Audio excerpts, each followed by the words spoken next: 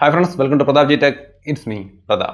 നമ്മുടെ ഇന്നത്തെ വീഡിയോയിൽ നമ്മൾ നോക്കാൻ പോകുന്നത് സാംസങ് ഗാലക്സി M30 എന്ന് പറയുന്ന ഫോണിന്റെ ഒരു ക്യാമറ റിവ്യൂ ആണ്. ട്രിപ്പിൾ ക്യാമറയും മറ്റൊക്കെ ആയിട്ട് 15000 രൂപ റേഞ്ചിൽ ഇറങ്ങിയിരിക്കുന്ന ഒരു ഫോണാണ്. ഫോണിന്റെ ക്യാമറ സാമ്പിളിൽ കിടക്കുന്നതിന് മുമ്പ് ഫോണിനെ കുറിച്ച് ഒരു ചെറിയ രൂപരേഖ തരാം. അതിങ്ങനെ സാധാരണ നമ്മളിങ്ങനെ പറയാറില്ല, നേരെ വീഡിയോയിലേക്ക് സാമ്പിളുകളിലേക്കാണ് കടക്കാറ്. പക്ഷേ സുഹൃത്തുക്കൾ പറഞ്ഞു ഒരു ഗെയിമിംഗ് റിവ്യൂ ആയാലും അല്ലെങ്കിൽ ഒരു ഫുൾ റിവ്യൂ ആയാലും എന്ത് ചെയ്യുമ്പോഴും അതിന് മുമ്പ് ആ ഫോണിനെ കുറിച്ചൊരു ചെറിയ രൂപരേഖ, ഏത് വേരിയൻ്റ് ആണ് എന്താണെന്നുള്ളത് പറയുകയാണെങ്കിൽ ആ ഒറ്റ വീഡിയോ കാണുമ്പോൾ ഒരു പൂർണ്ണത വരുമെന്ന് ശരിയാണെന്ന് തോന്നി. അതുകൊണ്ട് മുതൽ എല്ലാ വീഡിയോയുടെ മുമ്പിലും അതിനെക്കുറിച്ച് ചെറുതായിട്ട് ഒരു മിനിറ്റിലൊന്ന് ചുരുക്കി പറയുന്ന ഒരു പരിപാടി ആഡ് ചെയ്യുകയാണ്. ഈ ഒരു ഫോണിനെ സംബന്ധിച്ച് നോക്കുമ്പോൾ സാംസങ്ങിന്റെ super അമോലേഡ് display 6.45 full HD+ display ആണ്. റിയർസൈഡ് പോളികാർബണേറ്റ് ആണ്, 2 ടോൺ കളറൊക്കെ ഉണ്ട്, നല്ലൊരു ഡിസൈനും കാര്യങ്ങളൊക്കെയാണ്. പെർഫോമൻസിലേക്ക് വരുമ്പോൾ Exynos 7904 ആണ്. അതിൻ്റെ ഒപ്പം തന്നെ 4GB റാമിൻ്റെ വേരിയൻ്റെ കാര്യമാണ് നമ്മൾ ഈ പറയുന്നത്. 4GB റാം 64GB വേരിയൻ്റ് ആണ്. അതിൻ്റെ പ്രൈസ് 14990 രൂപയാണ്. മറ്റൊരു വേരിയൻ്റ് കൂടിയുണ്ട്, 6GB റാം 128GB സ്റ്റോറേജ്, അതിന് 17990 രൂപയാണ് പ്രൈസ് വരുന്നത്. ഈ രണ്ട് മോഡലുകൾ നിങ്ങൾക്ക് ആമസോണിൽ നിന്ന് വാങ്ങിക്കാൻ സാധിക്കും, ലിങ്ക് ഡിസ്ക്രിപ്ഷനിലുണ്ട്. ബാറ്ററിയുടെ കാര്യത്തിലേക്ക് വന്നാൽ 5000 mAh ബാറ്ററിയാണുള്ളത്. നല്ല സോളിഡായ 1-2 ദിവസം കിട്ടുന്ന നല്ല ബാറ്ററി ലൈഫ് ഈ ഫോൺ തരുന്നുണ്ട്. ഒപ്പം തന്നെ 15 വാട്ട് ഫാസ്റ്റ് ചാർജിങ് സപ്പോർട്ട് ചെയ്യുന്നുണ്ട്. ഫാസ്റ്റ് ചാർജർ ബോക്സിനകത്ത് നമുക്ക് കിട്ടുന്നുണ്ട്. ഇതാണ് ഇതിൻ്റെ മറ്റുള്ള പ്രധാന ഘടകങ്ങൾ. ക്യാമറയുടെ കാര്യത്തിലേക്ക് വന്നു കഴിഞ്ഞാൽ ട്രിപ്പിൾ ക്യാമറ സെറ്റപ്പാണ് റിയർ സൈഡിലുള്ളത്. ഫ്രണ്ട് സൈഡിൽ 16 MP സെൽഫി ക്യാമറയുണ്ട്, f2.0 ആപ്പച്ചറിൽ. റിയർ സൈഡിലെ main camera f1.9 ആപ്പച്ചറിലാണ്. Wide angle, ultra wide angle 120 degree ultra wide angle ക്യാമറയാണ് 5 MP കൊടുത്തിരിക്കുന്നത്. കാരണം അത് നമുക്ക് f2.2 ആപ്പച്ചറിലാണ് കിട്ടുന്നത്. വേറൊരു 5 MP വരുന്നത് ഡെപ്ത് സെൻസറാണ്. അങ്ങനെ 3 ക്യാമറകൾ റിയർ സൈഡിലും ഫ്രണ്ടിലും ഒരു ക്യാമറയുമായിട്ടാണ് ഈ ഒരു ഫോൺ വരുന്നത്. അപ്പോൾ നല്ലൊരു ക്യാമറ സെറ്റപ്പും കാര്യങ്ങളൊക്കെ ഉണ്ട്. ഇനി നമുക്കിതിൻ്റെ ക്യാമറ സാമ്പിളുകളിലേക്ക് കിടക്കാം. ഇത് നമ്മുടെ ഒരു സാധാരണ നോർമൽ റിയർ ക്യാമറയുടെ ഒരു ഇമേജ് ആണ്. മഹേഷാണ്. മഹേഷ് നിങ്ങൾക്കറിയാം, സാംസങ് ഗാലക്സി M30 അദ്ദേഹത്തിൻ്റെ ഫോണാണ്. റിവ്യൂ ചെയ്യാൻ വേണ്ടി അദ്ദേഹം നമുക്ക് കൊണ്ടുവന്ന് തന്നിരിക്കുകയാണ്. അപ്പോൾ അദ്ദേഹത്തിൻ്റെ ഒരു ഫോട്ടോ ആണ് കാണുന്നത്. 2x സൂം ചെയ്യുമ്പോഴും നല്ല ക്വാളിറ്റിയും ഡീറ്റെയിൽസും ഒക്കെ ഉണ്ട്. 3x വരെയാണ് നമ്മൾ ഒരു സാധാരണ ഈ ഒരു റേഞ്ചിലെ ക്യാമറകൾ സൂം ചെയ്യാറ്. അത്രയും സൂം ചെയ്യുമ്പോഴും നല്ല ക്വാളിറ്റി നമുക്കിവിടെ കാണാം. അപ്പോൾ നല്ലൊരു റിയർ ക്യാമറ സെറ്റപ്പ് ഈ ഫോണിനുണ്ട്. ഇതൊരു പോർട്രേറ്റ് ഇമേജ് ആണ്.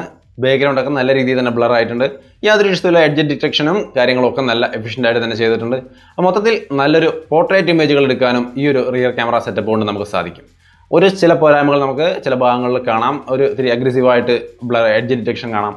അപ്പോൾ അങ്ങനെ ചില ഭാഗങ്ങളിൽ ചെറിയ ഇഷ്യൂസ് ഉണ്ടെങ്കിലും മൊത്തത്തിൽ നല്ലൊരു ഭംഗിയുള്ള ഒരു ഇമേജ് തന്നെയാണ് ഈ പോർട്രേറ്റ് ഇമേജ് എന്ന രീതിയിൽ നമുക്ക് ഈ ഒരു ഫോൺ തരുന്നത്.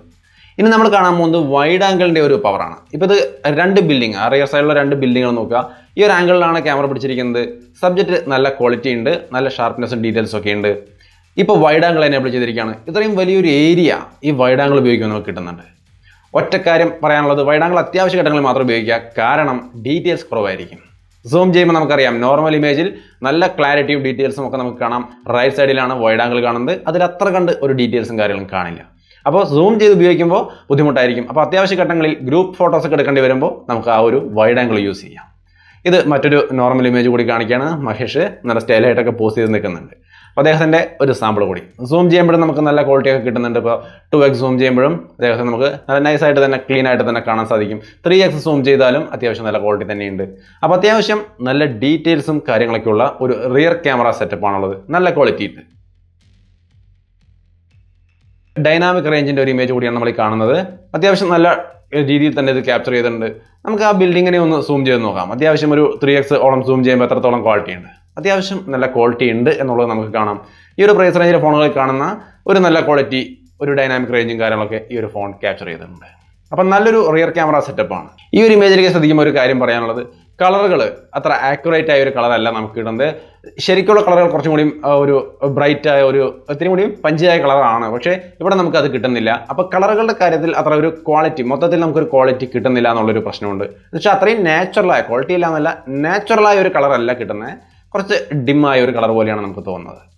ഇനി നൈറ്റ് ഷോട്ടുകളുടെ കാര്യത്തിലേക്ക് വന്നു കഴിഞ്ഞാൽ ഇപ്പോൾ ആർട്ടിഫിഷ്യൽ ലൈറ്റിംഗ് കണ്ടീഷനാണ്. പോർട്രേറ്റ് മോഡ് കൊടുത്തിട്ടുണ്ട്. വളരെ നല്ല രീതിയിൽ തന്നെ വർക്ക് ചെയ്യുന്നുണ്ട്. അപ്പോൾ നല്ലൊരു ക്വാളിറ്റിയുള്ള ലോ ലൈറ്റ് പെർഫോമൻസും ഈ റിയർ ക്യാമറ നമുക്ക് തരുന്നുണ്ട്. നിങ്ങൾക്ക് ഇവിടെ കാണാം. ഒരു നോർമൽ ഷോട്ടാണ്.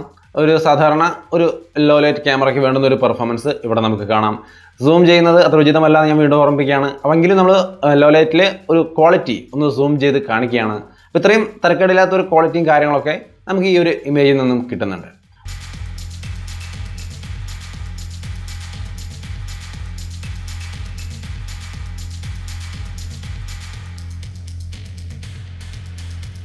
ഒരു സബ്ജക്റ്റ് കൂടി നമുക്ക് നോക്കാം, ഇതെങ്ങനെയുണ്ട് ഇതിൻ്റെ ക്വാളിറ്റി എന്ന്.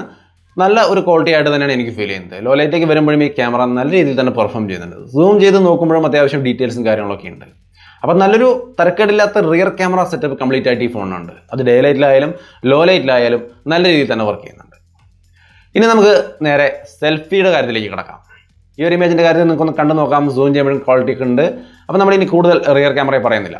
സെൽഫിയുടെ കാര്യത്തിലേക്ക് വരുമ്പോൾ തിരക്കേടില്ലാത്തൊരു ക്വാളിറ്റി കാര്യങ്ങളൊക്കെ നമുക്ക് സെൽഫി ക്യാമറയിലും കിട്ടുന്നുണ്ട്. നമുക്കൊന്ന് സൂം ചെയ്ത് നോക്കാം എത്രത്തോളം ഉണ്ട് അതിൻ്റെ ഡീറ്റെയിൽസും കാര്യങ്ങളാണ്. റിയർ സൈഡൊക്കെ ബ്ലറാക്കിയിട്ട് പോർട്രേറ്റ് മോഡാണ്. അത്യാവശ്യം നല്ല സൂമിങ് ചെയ്യാൻ കഴിയുന്ന ഒരു നല്ല ഇമേജ് തന്നെയാണ് നമ്മൾ ഈ കണ്ടുകൊണ്ടിരിക്കുന്നത്. ഒരു നോർമൽ ഇമേജാണ് പോർട്രേറ്റ് മോഡ്, അതായത് ബാക്ക്ഗ്രൗണ്ട് ബ്ലർ ഓഫ് ചെയ്ത് കഴിയുമ്പോഴും നല്ല ഡീറ്റെയിൽ ആയിട്ട് ബാക്ക്ഗ്രൗണ്ട് ഒക്കെ നമുക്ക് കാണാൻ സാധിക്കുന്നുണ്ട്. അപ്പം നല്ലൊരു സെൽഫി ക്യാമറയും ഈ ഫോണുണ്ട്. 16 മെഗാ പിക്സലാണ് ഈ സെൽഫി ക്യാമറ.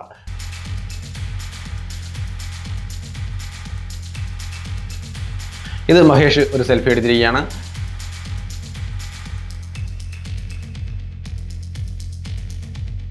അപ്പോൾ നല്ല രീതിയിൽ സെൽഫി ഒക്കെ എടുത്തിട്ടുണ്ട്. അത്യാവശ്യം നല്ല ഡീറ്റെയിൽസും കാര്യങ്ങളൊക്കെ നമുക്ക് ഈ സെൽഫിയിലും കാണാം. ബ്യൂട്ടിഫിക്കേഷനൊക്കെ എനേബിൾ ചെയ്തിട്ടുണ്ട്. അതിൻ്റെതായ ഒരു എഫക്റ്റ് അവിടെ കാണാൻ സാധിക്കുന്നുണ്ട്.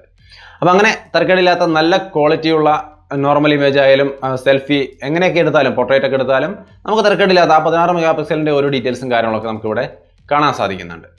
ഒരു സോളിഡായ പെർഫോമൻസ് നമുക്ക് ഡേ ലൈറ്റിൽ സെൽഫി ക്യാമറയും തരുന്നുണ്ട്. ആർട്ടിഫിഷ്യൽ ലൈറ്റിംഗ് കണ്ടീഷനിലേക്ക് നോക്കിക്കഴിഞ്ഞാൽ തരക്കേടില്ലാത്തൊരു ക്വാളിറ്റി നമുക്ക് തീർച്ചയായിട്ടും ഇതിനകത്ത് കിട്ടുന്നുണ്ട്. പക്ഷേ ഒരു കാര്യം, സൂം ചെയ്യാന്നുള്ളൊരു ഉദ്ദേശം സെൽഫി ക്യാമറയുടെ കാര്യത്തിൽ അത്ര ബുദ്ധിപരമായിരിക്കില്ല. ആ ഒരു ക്വാളിറ്റി ഇവിടെ ചെറുതായിട്ട് കുറയുന്നുണ്ട്. റിയർ ക്യാമറയുടെ ഒരു പെർഫോമൻസ് ഫ്രണ്ട് ക്യാമറയ്ക്ക് ഇല്ല എന്ന് മാത്രം. സൂം ചെയ്യുമ്പോൾ കാര്യങ്ങളുടെ ക്വാളിറ്റി അല്ലെങ്കിൽ ഡീറ്റെയിൽസ് സ്വല്പം കുറവാണ്.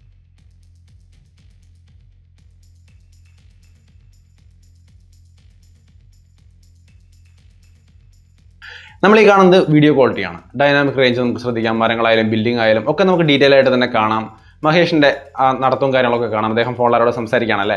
സംസാരിക്കൊന്നുമല്ല, ഞാൻ അദ്ദേഹത്തോടൊന്ന് അഭിനയിച്ച് കാണിക്കാൻ പറഞ്ഞൊരു വീഡിയോയ്ക്ക് വേണ്ടി അദ്ദേഹം അഭിനയിച്ച് കാണിക്കുന്നതാണ്. ഫോണിൽ ആരുമില്ല.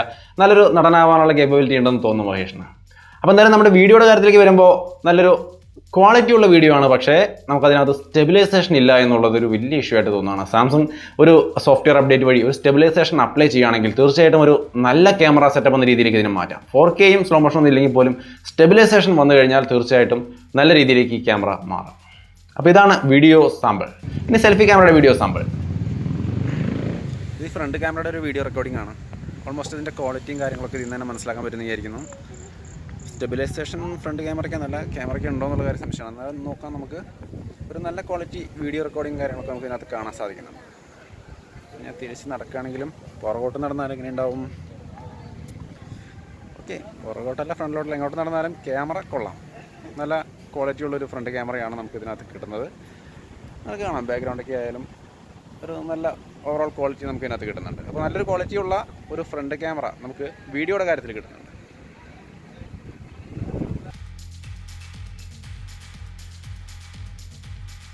അപ്പോൾ നിങ്ങൾ കണ്ടത് സെൽഫി ക്യാമറയുടെ ഒരു വീഡിയോ ക്വാളിറ്റിയാണ്. ഒപ്പം തന്നെ ഓഡിയോയും ശ്രദ്ധിച്ചിട്ടുണ്ടാവുമെന്ന് വിചാരിക്കുന്നു.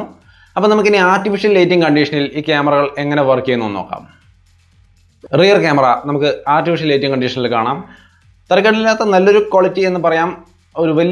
ഒരു വലിയൊരു സംഭവം എന്നൊന്നും പറയാനില്ല, എങ്കിലും അത്യാവശ്യം ഈ ലോ ലൈറ്റ് സിറ്റുവേഷനിലും നല്ല ഒരു പെർഫോമൻസ്, സോളിഡായ ഒരു പെർഫോമൻസ് കാഴ്ചവെക്കാൻ ഈ ഒരു ക്യാമറയ്ക്ക് സാധിക്കുന്നുണ്ട്. നിങ്ങൾക്കിവിടെ കണ്ട് മനസ്സിലാക്കാം അതിൻ്റെ ലെവൽ എത്രത്തോളം ഉണ്ടെന്ന്. അതിനെക്കുറിച്ച് കൂടുതൽ ഞാൻ കമൻറ്റ് ചെയ്യുന്നില്ല, നിങ്ങൾക്കിവിടെ കാണാം. അപ്പോൾ കണ്ട് തന്നെ മനസ്സിലാക്കുക.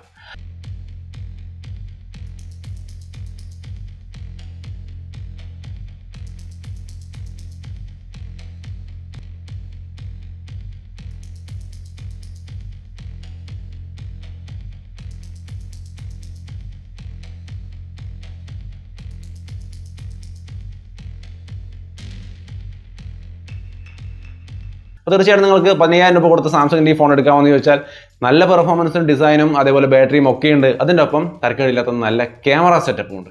അപ്പോൾ തീർച്ചയായിട്ടും ഒരു ഡെയിലി ഡ്രൈവർ എന്ന നിലയിൽ നിങ്ങൾക്ക് ധൈര്യമായിട്ട് ഡിപ്പെൻഡ് ചെയ്യാവുന്ന ഒരു ഫോൺ തന്നെയാണ്. 4K സ്ലോ മോഷൻ ഇല്ല എന്നുള്ള കാര്യം മാത്രം ഒന്ന് ഓർക്കുക.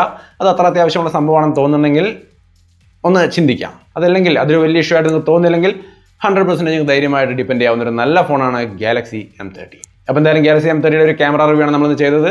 വീഡിയോ ഇഷ്ടപ്പെട്ടെന്ന് വിചാരിക്കുന്നു. ഇഷ്ടപ്പെട്ടാൽ ലൈക്ക് ചെയ്തും ഷെയർ ചെയ്തൊക്കെ നമ്മളൊന്ന് സപ്പോർട്ട് ചെയ്യാം. പിന്നെ ചാനൽ സബ്സ്ക്രൈബ് ചെയ്യാത്ത സുഹൃത്തുക്കളൊക്കെ ഉണ്ടെങ്കിൽ ഒന്ന് സബ്സ്ക്രൈബ് ചെയ്തോളൂ. ഒപ്പം തന്നെ അപ്പുറത്തൊരു കൊച്ചു ബെൽ ബട്ടൺ കൂടി ഒന്ന് എനേബിൾ ചെയ്ത് വെച്ചാൽ നമ്മൾ ഇത്തരത്തിലുള്ള വീഡിയോസൊക്കെ അപ്ലോഡ് ചെയ്യുമ്പോൾ നിങ്ങൾക്ക് അത് നോട്ടിഫിക്കേഷനായിട്ട് കിട്ടും. അങ്ങനെ നിങ്ങൾക്ക് അത് കാണാനും സൗകര്യം ഉണ്ടാകും. അപ്പോൾ വീണ്ടും ഉപകാരപ്രദമായ മറ്റൊരു വീഡിയോയിൽ കണ്ടുമുട്ടാം.